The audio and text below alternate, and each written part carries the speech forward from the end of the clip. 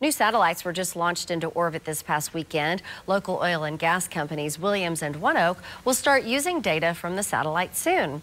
Meteorologist Brandon Woolley has more on what this means for the energy companies. Orbital Sidekick, the company which developed the satellites, is based out of San Francisco and offers global monitoring of pipelines.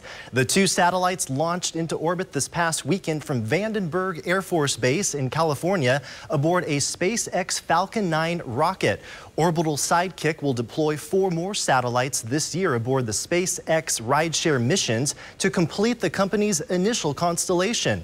Tulsa-based energy companies Williams and ONEOK are customers of Orbital Sidekick and will use data from these satellites to take their monitoring of pipeline emissions to the next level.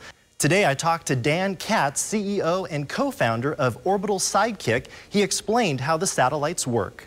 Basically, everything reflects and absorbs light in a unique manner, and we're able to pick that up and chemically fingerprint each object on the ground. He then said how Williams and ONEOK will benefit from the satellite data. Now we can really help our customers in the energy sector meet and exceed regulatory compliance and help detect and prevent oil and gas leaks in the future. Our 2 local energy companies are ready to use this advanced technology.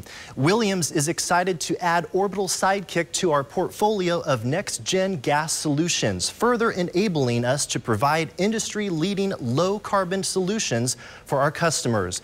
ONEOK said, "We believe the scalability and applicational benefits of Orbital Sidekick's flexible platform will create additional value for our business and the industry." The satellites can also help reduce wildfire risk by pinpointing different fire fuels.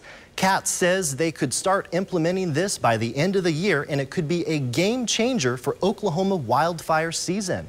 One way that we can help is to work with utility companies and fire agencies to identify the high-risk areas for fire risks by identifying the exact tree species that's in a location that might be more prone to fire. In studio, I'm meteorologist Brandon Woolley, 2 News Oklahoma.